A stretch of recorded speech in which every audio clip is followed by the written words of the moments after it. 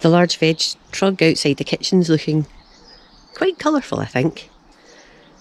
You can see there's a couple of different varieties of lettuce here. I've got some marigolds in and a couple of little stalks just to add some colour. And then a bit of a random leek and a couple of garlic are in there as well. And there's some little onions at the back, although I don't think they're going to do anything. And then this large batch of very closely planted lettuce that is great for me and for the birds.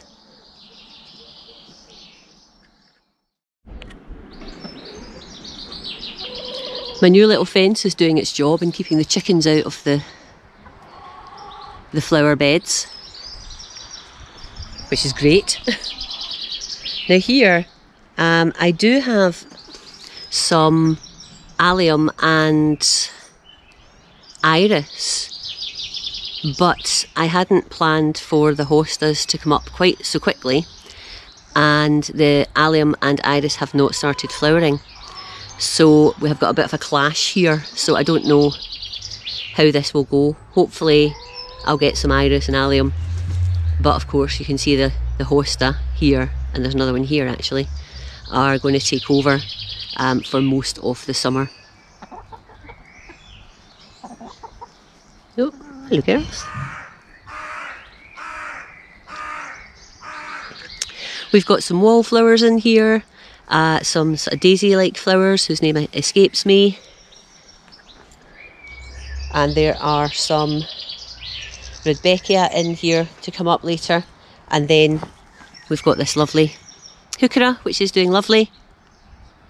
And over here we've got these crazy peony flowered tulips that have, some of them have multi-heads. That one's got 2 flower heads and that one's got 3. They are really, really striking, I have to say. Some more irises there. No flowers as yet.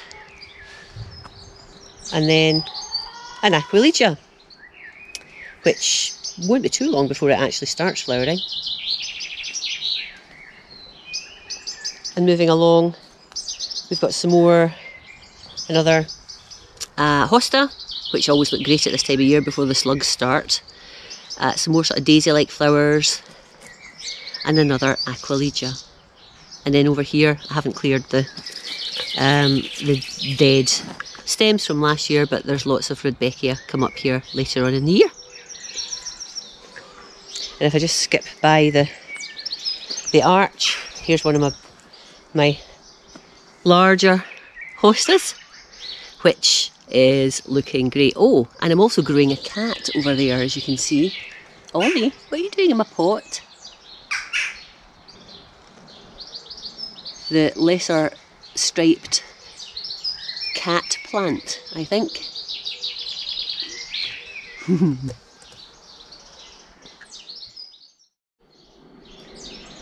Down the opposite bed from the one that we've just seen, there's a few pots here with a few things going on. I've got some Rudbeckia here that overwintered.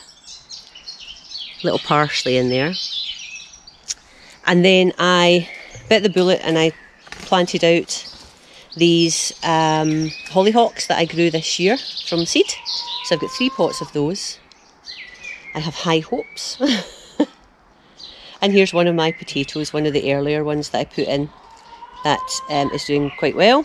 I've had to cover this quite a lot over the past few weeks at night because we've had frosts, but I think we're over the frosts now, fingers crossed.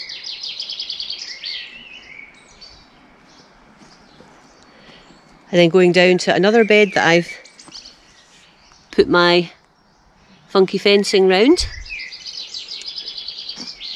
And there's a variety of things here, starting with this, which I can't remember what it is.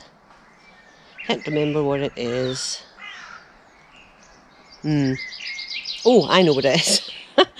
It's that blooming geranium that spreads like wildfire. This will give me purple flowers. Didn't plant it. I didn't plant it here in the first place, but it has popped up. There's a little poppy here. And this is Cimicifuga. And more of, I'm going to get rid of some of this. Look at it, it goes everywhere. There's more of it over here. This perennial geranium. Then we've got another Aquilegia. We've actually got a raspberry cane there. I might leave it and see if I can get some raspberries from it this year. And then these are the lovely scarlet poppies. And these do well every year. Once they die back, I plonk a couple of pots here just to continue having colour at this part of the bed. And here we have one of the first things I ever planted in my garden, and I can't for the life of me remember what it's called. But it's looking quite glorious this year. It's almost going over actually. Lovely little flowers.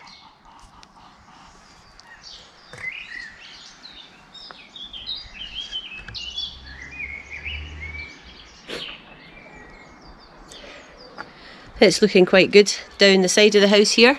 We've got these lovely tulips. What variety are they? They are at Foxtrot. These are new ones this year to me. And just lovely actually. Nice size of flower and a lovely sort of pink and white. And then these daphies have given us some nice colour, which are going over now. And then mostly in here we have a variety of potatoes. So the ones that are showing most haulms are the ones that I sowed early on, and actually this one here and this one here and another couple, that one there and that one there, I actually originally grew little potatoes, or potatoes in little pots indoors, and then once we had the plants showing I put them into these larger pots, so they're doing great.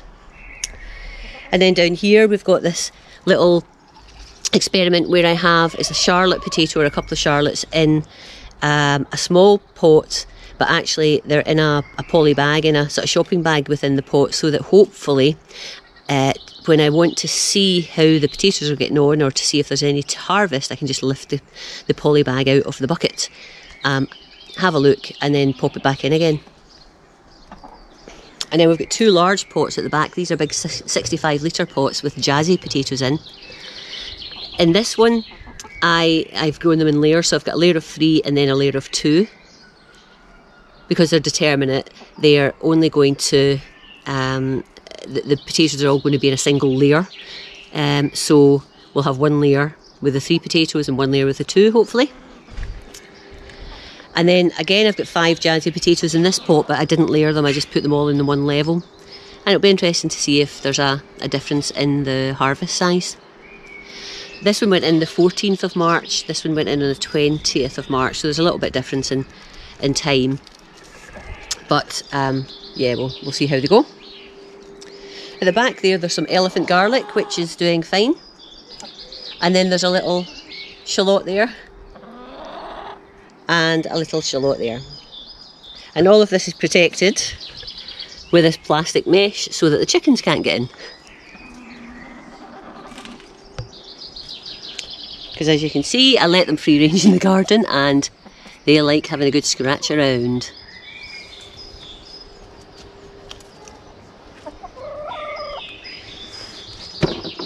Now in these pots, I actually went to a garden centre yesterday and I bought some veg plants, and I included some parsnips.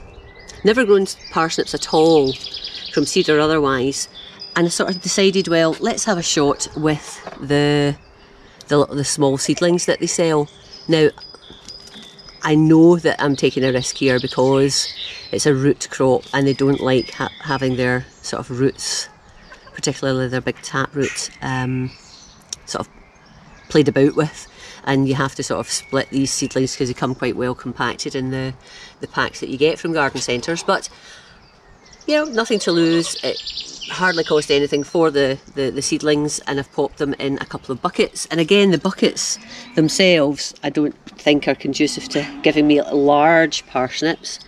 But you know, if I can get some little dinky parsnips, I'll be quite happy.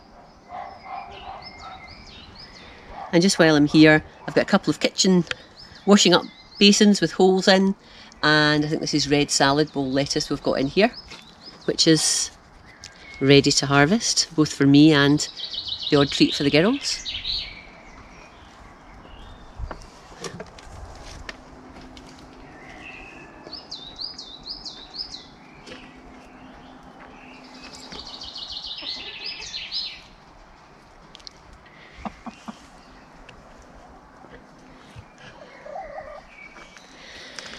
I've put some of my peas in this pot with a little obelisk thing to grow up. So just a little circle of peas. These are douche Provence.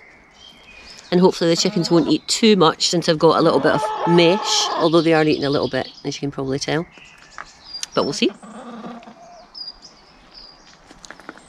Oh. Are you still keeping that potato warm, Oliver? What are you doing? You're mad.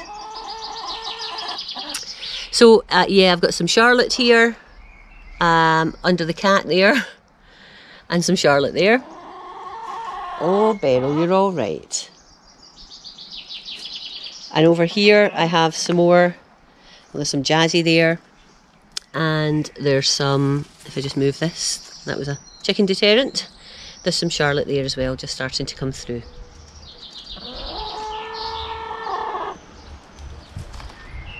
What is it, you? In this big pot, I've got beetroot. So I sowed, well, I didn't sow directly, I put some little seedlings in here.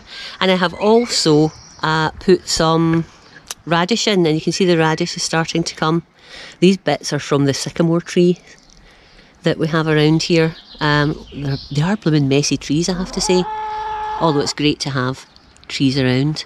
So there's another little radish there. So a few. Hopefully I get a little crop of radish out of this as the beetroot is growing. And the garlic, well, it's actually the bean bed, but it's got garlic in it just now. I've got two types of garlic. On the left here is the garlic that I saved from my own garlic last year.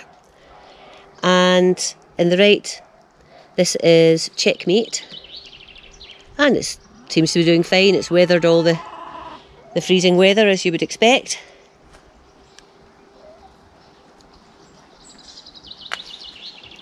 I have been a bit brave, given that we've had pretty cold weather, and I've put some flowers in some hanging baskets. Here's some trailing fuchsia.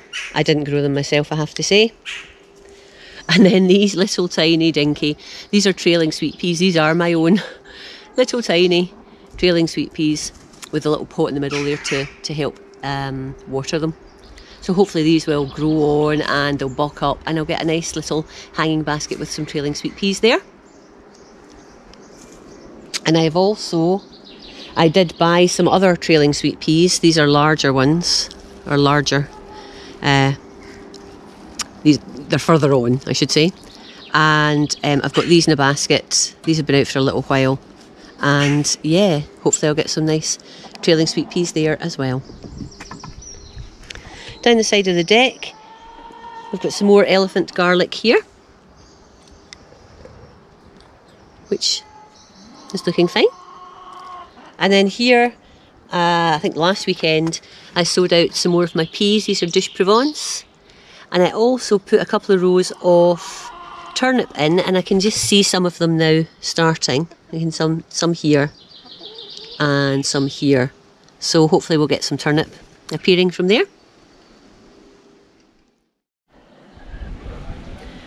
I've got some more potatoes here. There's a couple of half-filled bags with some Picasso in.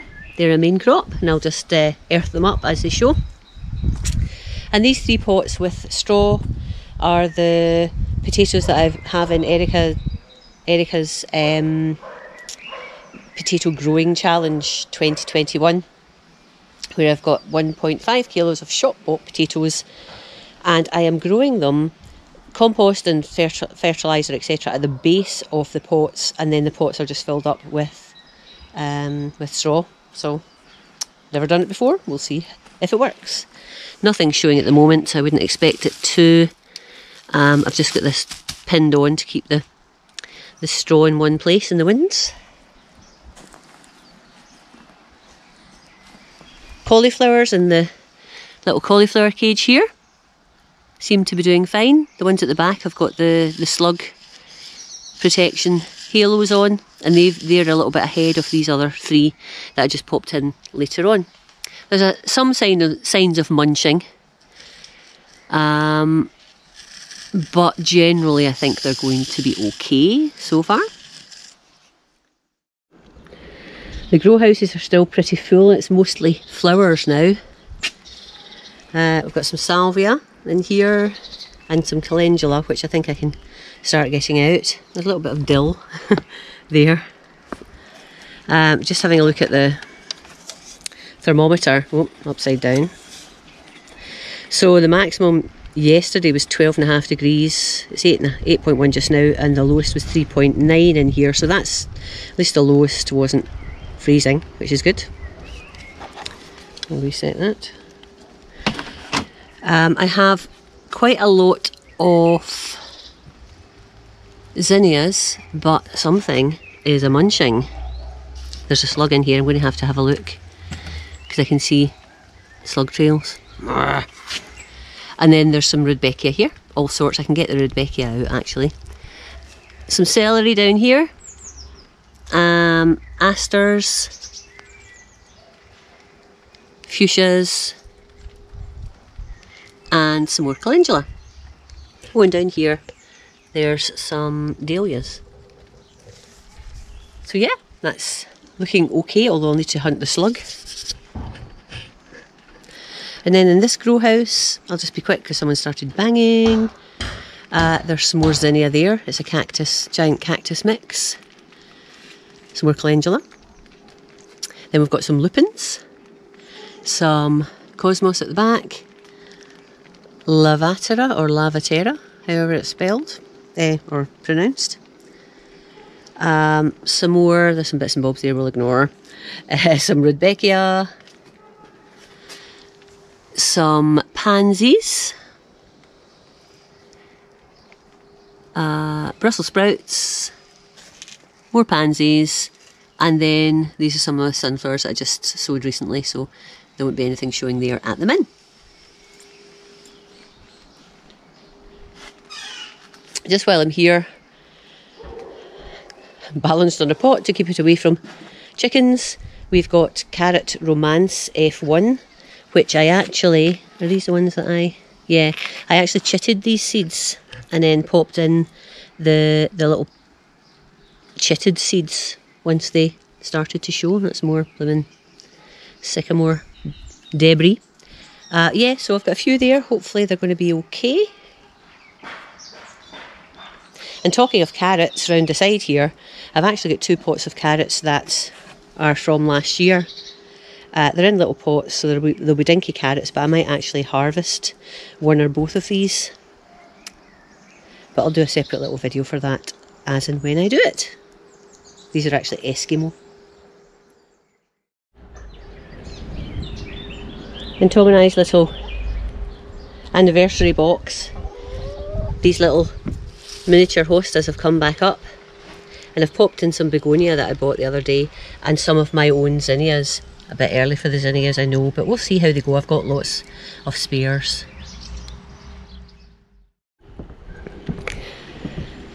Okay, on the deck again, I've got some red salad bowl lettuce here. Here is my little lemon themed bed. So we've got sorrel at the back, lemon thyme, lemon balm, and lemon coriander. Now the lemon coriander I grew from seed. Is it okay? Touched a little bit with the frost, I think. It's not going to seed already, hopefully not. And I've got space here for one other thing. So I'm not quite sure what I'll put in there. Suggestions would be good. There's some beetroot in here. I know very close together, but baby beets are the order of the day for this one. And then I think this is called year-round lettuce. And yep, it's doing fine.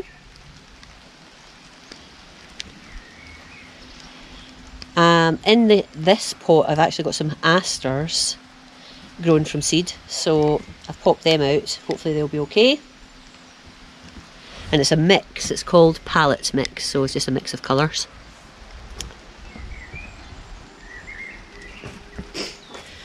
Next to the quail we've got some Rudbeckia. This is daisy mix at the back, and then a couple of, well, 3 asters actually, 2 Rudbeckia and 3 asters in here.